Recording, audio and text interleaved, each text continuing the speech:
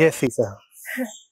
It's my first time in India, and there are a lot of new things, a lot of impressions.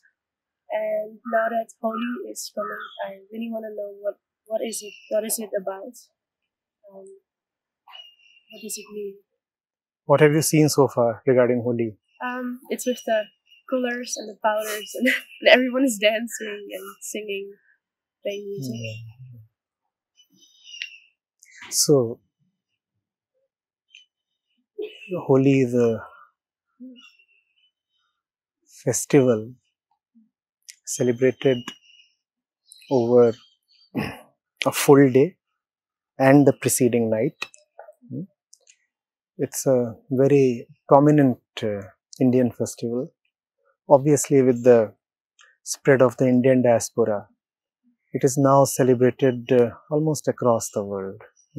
Of course, in the Indian subcontinent, plus in the US, UK, Canada, Australia, also where there are pre-existing communities of Indian origin, places like Fiji, Trinidad, Tobago, so Suriname, Mauritius, Maldives, Indonesia. So that's what the Festival of Colors is all about. People smear each other with colors, and it could be powder colors or liquid color which is thrown on people. You will experience all of that. You are here on that day, so I don't think anybody is going to spare you. No. And there is a lot of wild festivity. People go around beating drums with music, and nobody is spared. Men, women, young, kids, elderly, and they say Bura na mano Holi hai, and it is the day of colors, and everybody has to participate, and everybody must look very, very colored. Not only one color, green, yellow, red, blue, you name it, and you will see all these things going on. And you also do not differentiate between friends and foes on these days.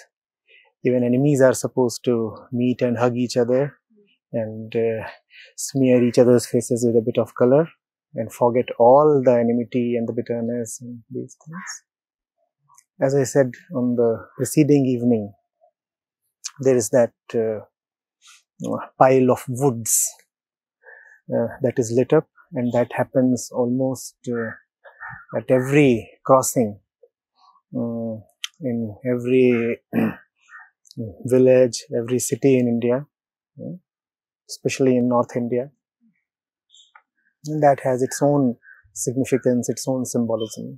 You have seen that, right? We are in Rishikesh right now. You have seen that the wood pile. Where did you see it? By the bridge. By the bridge, near the Lakshman Jhula, the Ram Murti. Yes, yes, it is there. So they are going to ignite it. They are going to ignite it. But what is the meaning with Holi? Like, all the colors is fun, and what is the thought behind it? Well, I'm so glad you are curious about that. It's a very important thing to ask, and in fact, that is something that most Indians too seem to often forget, and therefore they must recall it, remember it once again. You see, there is this old fable, an old myth. It comes from the Vishnu Puran. So there was this king of the demons. His name was Hiranyakashipu. And he prayed to Lord Brahma, a prominent god in the Indian Trinity, the Hindu Trinity. And he really prayed hard and performed austerities, and he was very insistent, very determined, and his prayers were answered. It is said God appeared in front of him and asked him, "What do you want?" And he said, "I want immortality." So God said, in what way? He said, I should not be killed in day or in the night. I should not be killed indoors or outdoors. Neither handheld weapons nor projectiles should be able to kill me. Neither astra nor shastra. Neither man nor an animal should be able to kill me. And I should be killed not on land, not in the sea, and not in the air. So practically, please bless me that I never be killed. And because Brahmaji had become satisfied with this king's tapasya, his penance, so he gave him the boon he wanted. Now this fellow turned very arrogant, and in his kingdom he declared that God should not be worshipped. Only the king should be worshipped, and if somebody dares to defy the king, he would be slaughtered. And everybody fell in line. Everybody did as the king commanded, except for the king's own little son. And this little chap said, nothing doing. Truth is truth, God is God, you are just a mere mortal. I'll not submit to you. If I have to bow down, I'll bow down in front of God, not in front of you. You are just an arrogant king who has attained a bit of power. I do not subscribe to all this. The king got really furious. First of all, he tempted the little chap, and then he threatened him, and he did whatever that could be done with a little boy. But he didn't succeed. The boy was adamant. He had a lot of faith, a lot of stubbornness as well. So the king called his sister by the name of Holika. You see how the names are related? Holi, Holika. So this sister comes over, and she had an extraordinary power. The power was that she could not be killed by fire. Fire could not burn her. That is the power she had. So she too tried to tell a few things to this little chap, but he didn't listen. So she created a huge pile of woods. What does that remind of? The woods in the streets. The woods in the streets that you have seen. So a very similar pile was made by her, and she knew that she can't be burned. So she called Prahlad, made him sit in her lap, and she sat on the pile, and she ordered that the woods be ignited. And what is the plan? To threaten him. Not merely to threaten him, to actually kill him, burn him down. Such a vicious plan. So everything seemed to be going as per the plan. The woods were set on fire. But something very unexpected happened. What? The little kid survived. The woman got burnt, reduced to ashes. It was a miracle. Wow. It just happened. In some descriptions, it is said that there was a very special cloak that she was wearing. It was fireproof. It was supposed to not to catch fire, and she was wearing it. And the kid was not wearing it. But right when the woods were being ignited, there blew a fierce wind, and the cloak that the woman was wearing went to the kid.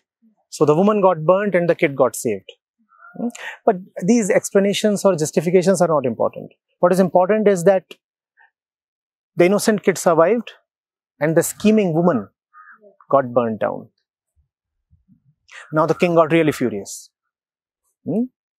Not only has he lost his sister, his ego too has been very badly hurt. So he got a really hot and burning column of iron. It had been heated to a very high temperature. And he told the kid, embrace it as you would embrace your God. And let me see how your God saves you now. Go and hug that column, that pole, as you would hug your dear God. And if there is God, he would save you. So the kid said, fine, Daddy. I've just passed one test. I'm ready for the next one. If fire itself could not hurt me, what would a hot pole do to me? So the kid goes to the pole and hugs it. And from the pole emerges a very special creature. It was half lion, half man. It is called as Narsingh. Nar means man, Singh means lion. A creature that was half lion and half man. And what time was it of the day? Dusk. Neither day nor night. Do you see where the plot is leading to? What? The day and night in your feast. Yes. In the beginning of the story, we remember that the boon that the king had attained was that he can be killed neither in the day nor in the night. And what time is it of the day right now? Dusk. And the king can be killed neither by a beast nor by a man. And what is the creature that emerges? A beast and a man. So neither a beast nor a man. And he had been blessed that he can be killed neither inside a building, a house or a palace, nor outside. So the king goes, so the beast goes to the king, picks him up and takes him to the threshold of the entrance of the palace. Neither inside nor outside, right at the entrance. And carrying the king in his lap, the beast sits down. It's not a beast, it's Narsingh, Narsingh Bhagwan. Narsingh is worshipped. So the king is neither on land, nor is he in water or in air. He is somewhere in between. He is in the lap of Narsingh. Now he can be killed neither by a handheld weapon, nor a missile, a projectile. So how does the beast kill him? Using his sharp claws. And this way the king got killed, the kid got blessed. And this festival celebrates the innocent faith of Prahlad, that little kid. Faith that saved him from all the sinister plots and all the power of the mighty king. And people rejoice, people celebrate. Only a few people remember the central idea. You're asking me about the symbolism. You see, people work hard. The king worked really hard. And he kept austerities. He forced even God to come down and bless him. So it would have required a very special effort. It was a mighty project. But then what did he want from God? Nothing but the extension and continuation of his own mortal self. And what is the lesson we get from there? That even if the ego works hard, all it seeks is its own continuation. The fellow tells Brahma,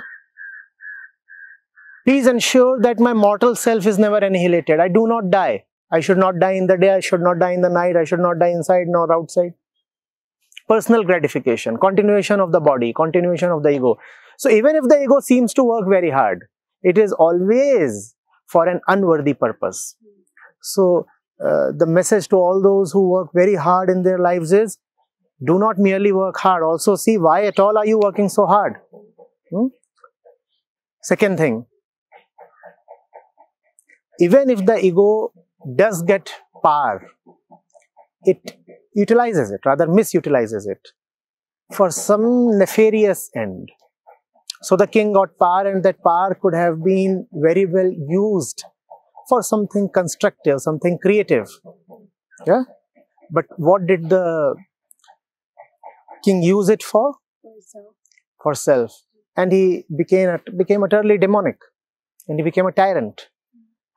And he declared that no god should be worshipped, only the king should be worshipped. And that's what the ego does. Only thinks So, about itself. only thinks about itself and gathers power and misutilizes it. So, the lesson to all of us is, before we go after power, we should ask, what do you want to do with that power?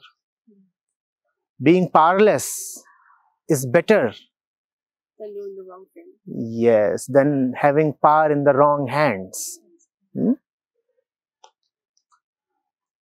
Then something to learn from Prahlad. You see, he had blood relations, very intimate relations with the king. The king was his father. But he kept the truth and real godliness above all relations of the body and blood. It's a great learning in detachment. It's a great learning in truth. No relation of the body, no relation of the blood is higher than the one fundamental relation we have with the truth. Look at Prahlad. He says, I do not care so much for my father. I rather care for the truth. And it's such a great and difficult thing to say. But Prahlad did that, and that's why you have this timeless festival now. It's continuing since such a long time, centuries after centuries, we see it.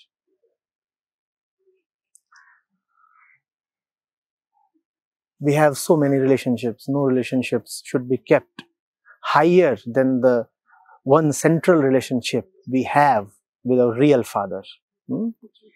Earthly relations are no comparison to our fundamental relation with the heart, with the truth, with God, if you want.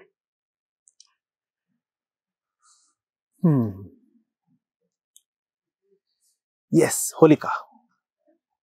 Not to miss out on her.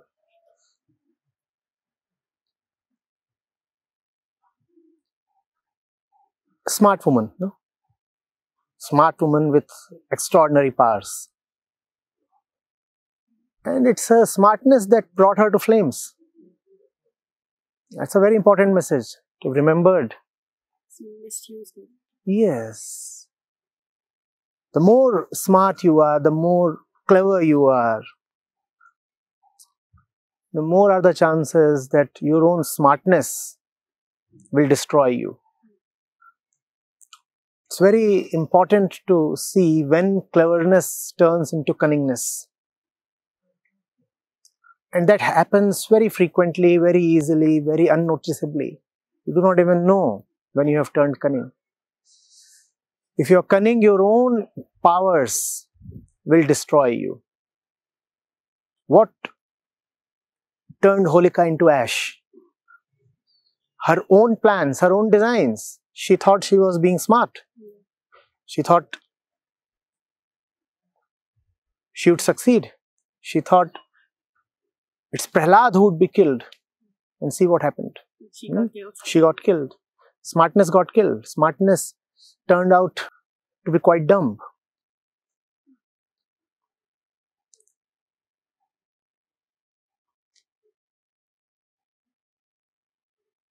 And one last thing about nursing.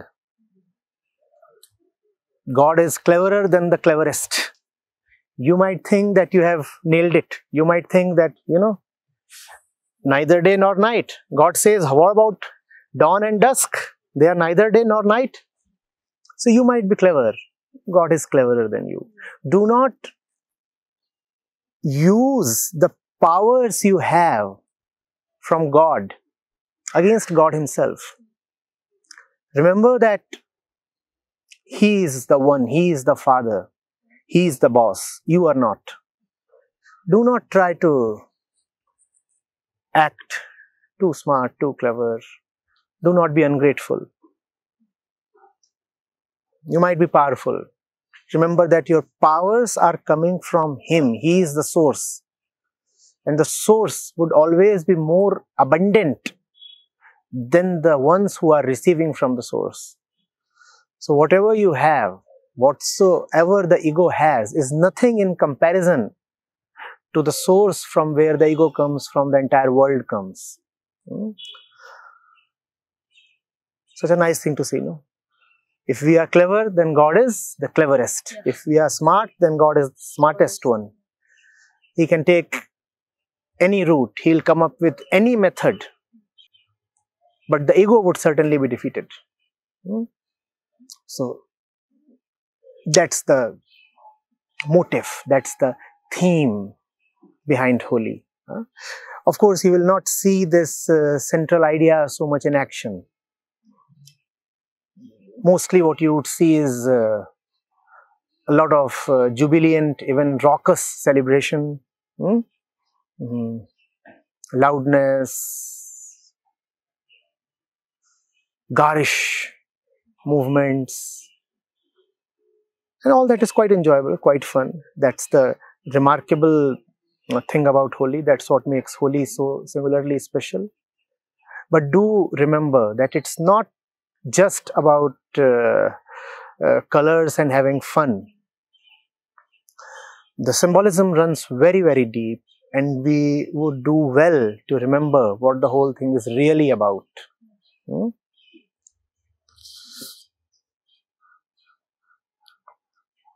So, Thank you for enjoy your Holi. Yes.